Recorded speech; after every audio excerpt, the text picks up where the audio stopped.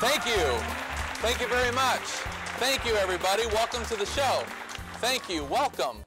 Today we'll be talking about passion and the importance of following your dreams. Many people ask me about the keys to success, and I have to say that one of the biggest keys is to figure out what you're the most passionate about and then find people that are successful in that field, using them as a model or mentor. This saves a lot of time in one's career. Today we'll be looking in on a rare interview with someone who lives his life by following his passions. Renowned actor, choreographer, producer, and director, David Winters is on the show.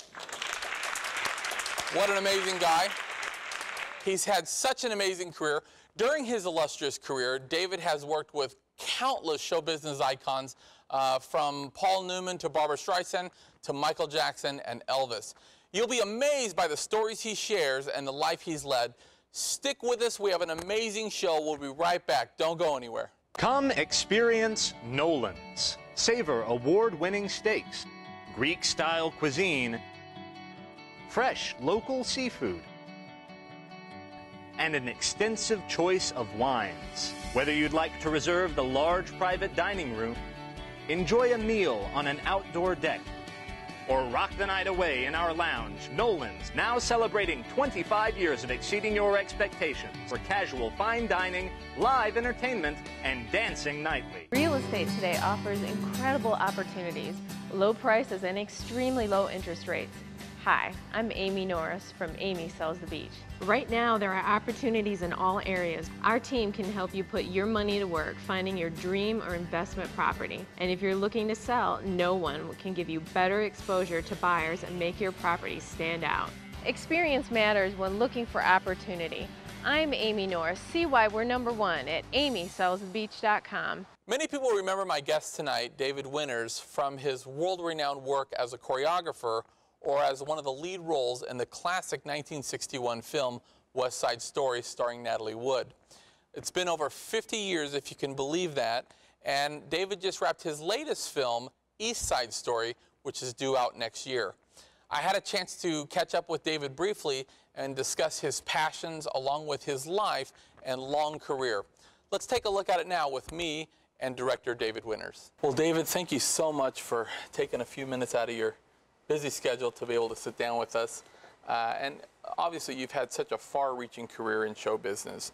Everything from, of course, acting, directing, choreography. But tell us a little bit about where you're from and how it all started. I'm from London, England. I was born in London, England, and came to America as a very young boy. We actually came to Canada first, then came to America, and just always knew that I had to be a dancer. My mom, who was a dancer from when she was 15 till she was 88 when she passed away, she said I used to dance when I was 2 years old, and she never taught me anything. She said, David, you danced when you were 2 years old, and your talent is God-given, basically. But I went and auditioned as a boy actor, got lots of jobs in New York, did 150 television shows as an actor by the time I was 17. Wow. And then I got West Side Story, the Broadway show, and that changed my life. Well, and obviously it was such a huge, even to this day, such a huge iconic film. And I mean, what was it like being 17, you get this role now in West Side Story. I mean, how did it really affect your life? Did you know when you got this role, I'm on my way now? Yes, we all knew that it was something very special and very unique, a very unique production. The idea of doing a musical about two gangs based on Shakespeare with the kind of talent, Jerome Robbins, Leonard Bernstein. Stephen Sondheim was a young man at the time. Right. You know, Arthur Lawrence. Well, we knew that it was something very special. What we didn't know is what the reception would be. We didn't know how the audiences would take to it. But of course, the music was sensational. The dancing was even more sensational. And it was a smash hit. And we all knew that it was great to be part of something that was so iconic. Magical. It was magical. Well, and we had talked a little bit backstage. We were talking about Natalie Wood. And my mother growing up, everybody likened her to Natalie Wood. And she'd go out, people would buy her drinks because they looked very much alike. And because of that, we've become, even as a child, big Natalie Wood fans. What was it like working with her? She was a doll. She was a big star. You know, even she started when she was a little girl, very, very young girl. But nothing changed her. Natalie was just Nat. We called her Nat. And she was a sweetie. She was so humble, very, very humble, and just a real lovely, lovely person. Lovely, lovely person. And I know you guys would even get together, sing together. Of course, Yes. you knew her husband, Robert Wagner. Robert Wagner, lovely guy, terrific guy, yes. And we would sometimes meet in Las Vegas and sit around the piano and sing songs from West Side Story at the Mirage Hotel. Yeah. And, you know, obviously you've had this amazing acting career, producing and you know, choreography and everything. But I have to say, me and my wife, we're huge Simon and Garfunkel fans, and we love Paul Simon. Right. And I know that you did, at a period of time, you did work with him as a duet. Yes. Talk a little bit about what that was like. Well, Paul had an act with Artie Garfunkel called Tom and Jerry. And they had one hit in New York City, Hey Schoolgirl in the Second Row, Teacher's Looking Over, so you got to whisper way down low. I can't believe I still remember the lyrics. Anyhow, so they split up, and Paul and I got together, and we formed a group when I was in West Side Story called David Winters and the West Siders. And Paul wrote some songs with me. We wrote songs together, and we recorded them. Teddy Randazzo, who was a big movie star at the time, was our producer. So anyhow, we did these crazy songs. We wrote songs like Sloppy Lizzie from the Black Lagoon, just weird teenage kind of commercial stuff. And then nothing happened with it, really. We went and did some shows, and we did some recordings, and you know, was signed for a recording contract and stuff. But I got to really get my hands on some of that early stuff. It's on the internet. You can buy it on the internet to this day. But anyhow, so then Paul left and went to Europe, where Artie was. They got together, and unbeknownst to me, I was doing a show called Hullabaloo at the time. And I walked into rehearsal one day, and I hear someone say, David, and I turned around, and it's Paul, and it's Artie. And I said, what are you guys doing here? Right. They said, we're on the show. I said, you're on this show? What group are you with? And they said, Simon and Garfunkel. And I went, oh my God, I never put the two things together. I just saw there was a Simon and Garfunkel act. I didn't realize it was Paul and Artie. And they said they went to Europe. They started to write things from the heart, not things that were commercial. And a DJ in Germany took one of their songs. It was either Bridge Over Troubled Water or one of those kind of songs, and played it. It became a regional hit. Then it became a European hit. And then it became an American hit. And so that's when they were on that. Do you still keep in touch at all? I haven't seen them in a long, long time. Yeah.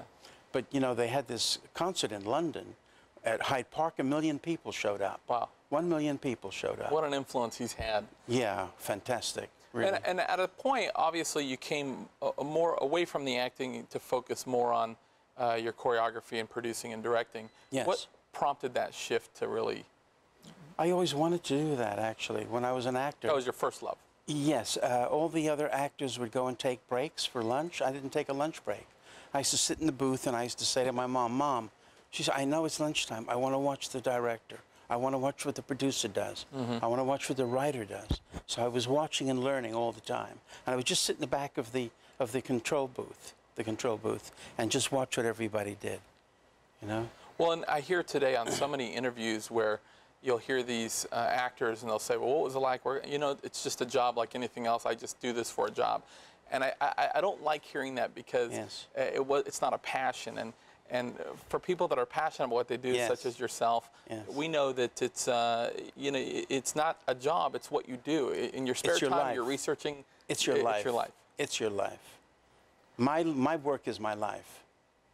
That's the truth. Well, and you've certainly had a great life. Your immense career in television, of course, as a choreographer, you worked with many, many amazing people. Yes. But you did choreograph 4 Elvis movies. What was it like working with Elvis, and just generally being in Hollywood at that time was just such an iconic time? He gave me my first break, basically, when he approved me for Viva Las Vegas That was my first movie with Elvis. And from then, I never really stopped working, to tell you the truth, because I was Anne's choreographer, Anne Margaret, and she actually got me that job. Yeah. She's a wonderful person. She got me that job, and I was probably the only one who knew about the romance at the time, because nobody knew about their romance, which was kind of kept very secretive. And then I did Girl Happy with him. I did Tickle Me, and I did Easy Come, Easy Go with Elvis. I would like to talk to you about Michael Jackson, because I spent some time, I did all of Dinah Ross's shows for 3 years. I did all of her stage shows, her television specials.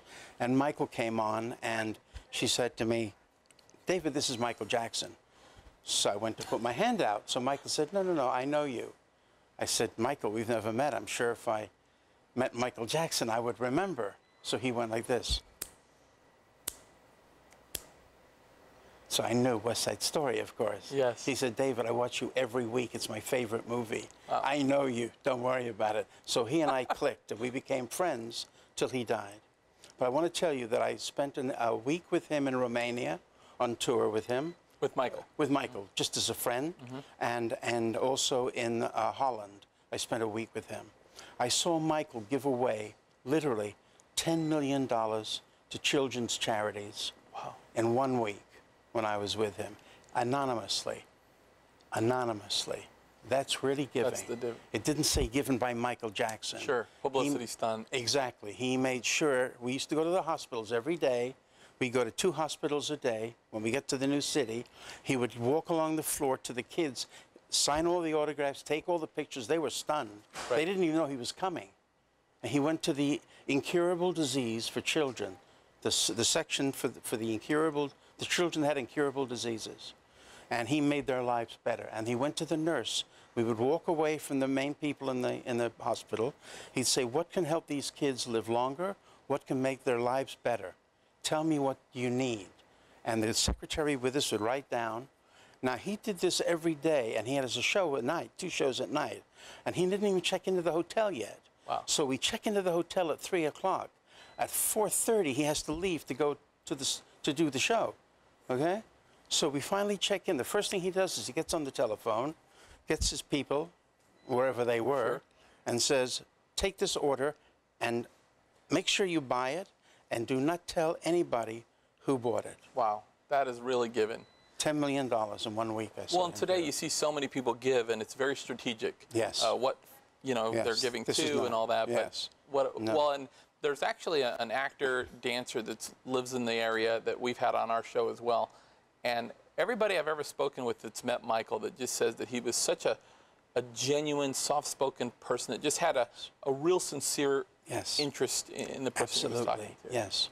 I recently saw a documentary on him that said that when he would dance, a lot of the professional dancers were there, his choreographers, and within just, a couple of days, he was making it his own. He was even teaching them. He was such a great dancer with a natural ability. Was Elvis much like that, or? Not really, no. Elvis had his own style and his own movement. Yep. And so it was a matter of finding things that worked for Elvis. Sure. Elvis was really a singer, a real singer, a fantastic singer, and also a very beautiful person, by the way.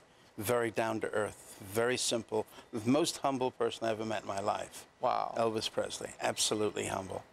But in terms of the dancing, because Annie, like on the first picture, Anne Margaret was a dancer, and I had taught her, so I had certain moves that I wanted to do, but when I gave them to Elvis, it was a little awkward for him. So I had to adjust them. I had to always adjust things for Elvis. Make him look like he could actually keep up with Anne, being a professional. Yeah, and it worked fine in the movies. Yeah, sure. And obviously, I became his choreographer, and we made four pictures together, and we became great buddies. Well, and I know others have said the same thing about Elvis being such a humble person.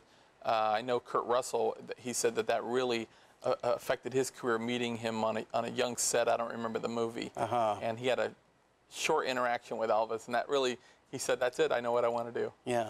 Based on that interaction. Yeah, he was a lovely, lovely, he was also very giving. If you said you liked something, he'd give you the keys to his car, Sure. I once told him I liked the ring. He gave me the ring. I said, Elvis, I don't want the ring. I'm just telling you I like it. He said, no, no, no, you like it, it's yours, David. and he made me take it. Well, and you've been a part of so many things, and obviously so many productions. I think I read, if it's correct, over 400 television, yes. Over 50 films yes. that you've produced or directed. Yes. And through all of that, how has the business of making movies and film and TV changed over the years? Obviously, you've been a part of it for many decades, but has it changed much? It's changed in the sense that technically it's much easier now. Almost anybody can make a film today with the cameras we have, the digital cameras. They're this big. In fact, I made a movie that just won Sundance last year, and it won France. It's a picture I co-star in. It's not my movie, I'm just an actor in it. But when I went on the set, and they had these little cameras, I said, are we shooting these pictures in stills? What are we doing? Because they had these little still cameras. They said, David, this is what the technology today. Yeah. This is the camera. I said, what? Yeah. So, and that's what we're using now in East Side Story. We're using these tiny little digital cameras, and they're fantastic. Well, they don't need a lot of light, you know? So the whole process now, the cranes, we don't have the big cranes we used to have. The years ago when we had those Mitchell 35 cameras, they were this big. I mean, they were huge. To ship them ahead of time. To ship them anywhere was a nightmare, a nightmare. Well, because of the advances of technology, like you said, anybody can make a movie, but unfortunately, not everybody's supposed to be. And, you know, I think that it's been good for the market, but also bad because there's so much stuff out there now. There's really a sea of work that you have to kind of really navigate through to find quality work. But you're one of the guys that's supposed to be doing it, obviously, and you've been doing it right for many years. Thank you. We're going to take a quick break, but when we come back, I want to talk to you a little bit about a picture I found on the internet with you and Paul Newman. Sure. And find out what in the world was going on there. But don't touch that dial. We'll be right back. More with David Winters when we come back. Come experience Nolan's. Savor award-winning steaks, Greek-style cuisine, fresh local seafood, and an extensive choice of wines. Whether you'd like to reserve the large private dining room, enjoy a meal on an outdoor deck, or rock the night away in our lounge, Nolan's, now celebrating 25 years of exceeding your expectations for casual fine dining, live entertainment, and dancing nightly. Real estate today offers incredible opportunities, low prices, and extremely low interest rates. Hi, I'm Amy Norris from Amy Sells the Beach. Right now, there are opportunities in all areas. Our team can help you put your money to work finding your dream or investment property. And if you're looking to sell, no one can give you better exposure to buyers and make your property stand out. Experience matters when looking for opportunity. I'm Amy Norris. See why we're #1 at amysellsthebeach.com. When visiting Gulf Shores, Alabama, make sure to visit the Gulf Coast Zoo, home of the little zoo that could from Animal Planet.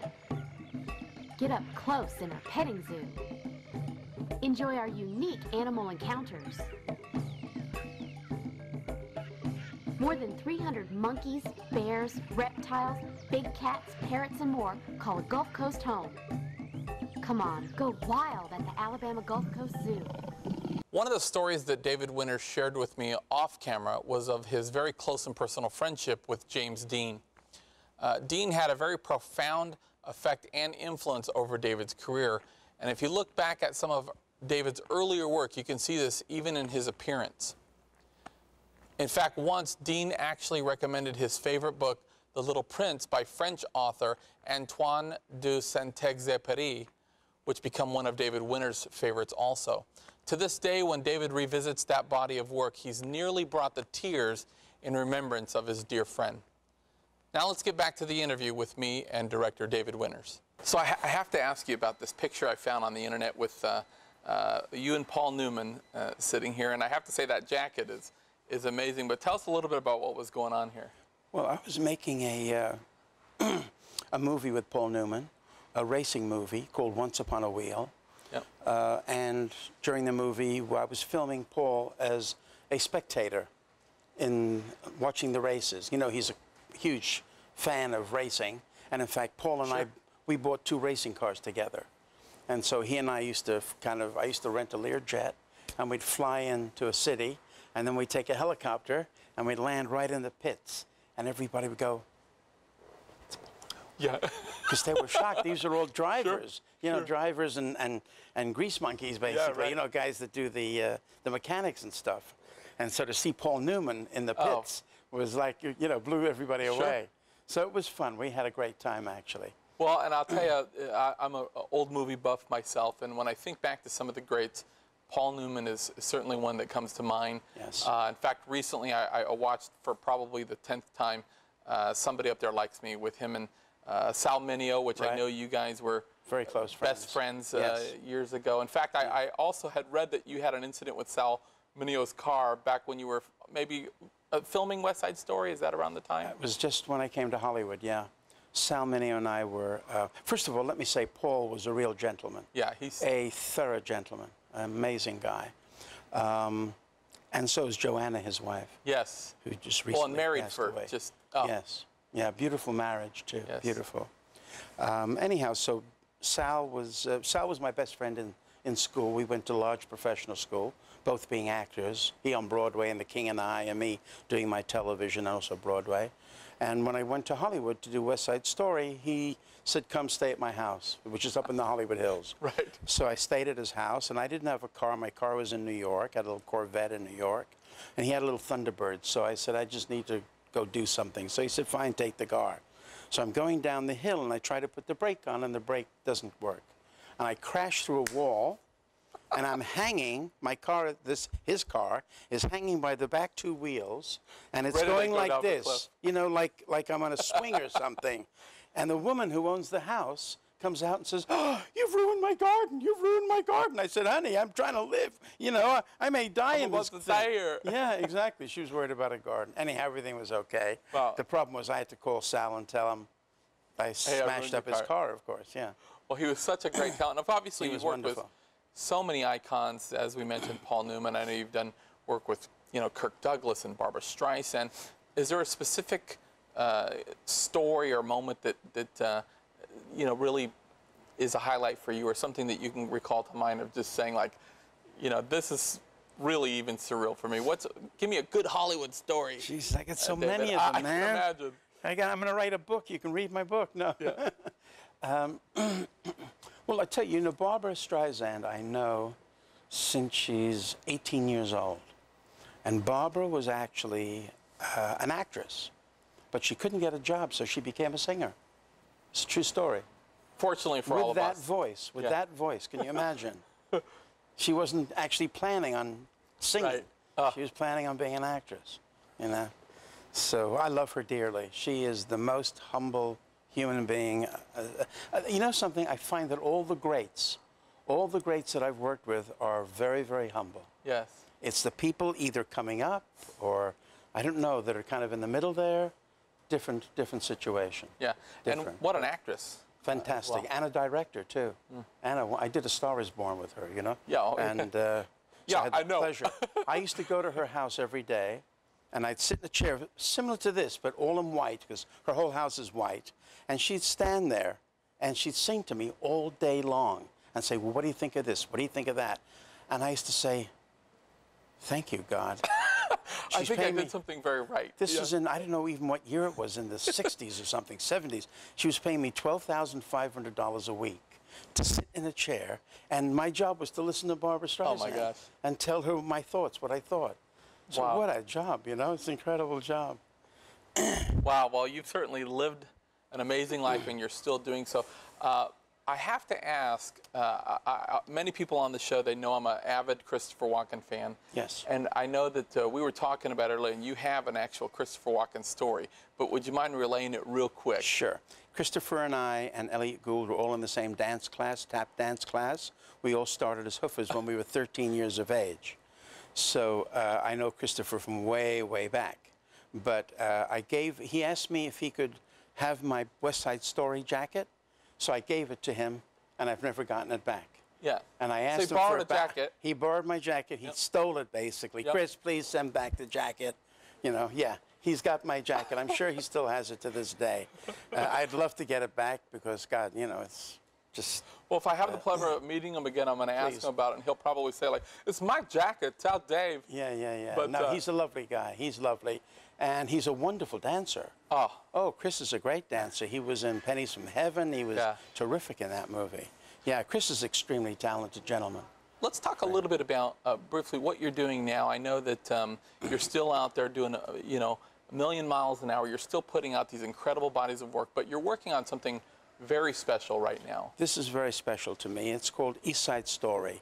East Side Story actually was the original name of the movie that many people have seen, that won 10 Academy Awards, called West Side Story. East Side Story is based on Romeo and Juliet. It's based on lovers from different backgrounds. And the one thing that they have in common is dance in my movie. Right. And that's what brings them together. That's what keeps them together. And I'm using all the dancers in my movie are winners and runner-ups from the TV show So You Think You Can Dance. Wow. Yeah, and they're fantastic dancers. These kids are wonderful, amazing dancers.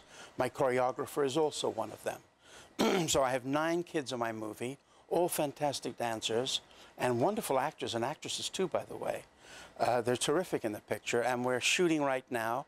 We shot for 7 weeks. We have 2 more weeks of shooting, and we're also editing the picture at the same time. Oh. The picture will be finished probably November, and I hope everybody goes and sees it. It's called East Side Story. East Side Story, everybody. And actually, the anniversary for West Side Story, is it the 50th anniversary? 50th anniversary. Was actually, I think, last year. Wow. Yeah. And we also have 4 Grammy Award-winning writers who've written the soundtrack to our picture, including one, David Foster, who just got a star on the, he has 16 Grammys, 47 or 48 nominations, wow. 3 Academy Award nominations, and he's won the Emmy and the Golden Globe. Well, So we have an incredible amount of talent in this picture. Well, and all that's not by accident. I can see why all these great people still want to come together and have a chance to work with you and learn from you. And we're certainly excited to see East Side Story coming out next year. Yes. And I know I'll be one of the first ones to pick up a ticket. And David, it's such a pleasure sitting with you. Thank you This so is a much, real Dan. treat for me. I Me love too, man. Hollywood. I love Thank you. real dialogue and real acting. And certainly you've done it all, and you've had an amazing career. And we wish you the best moving forward. Thank you. Thank you so much. Nice to be here. Well, thank you very much. That's our show. We're out of time. And we want to give a special thanks to David Winters. And also, don't forget to get involved in your local community and be forgiving of others. Good night, everybody.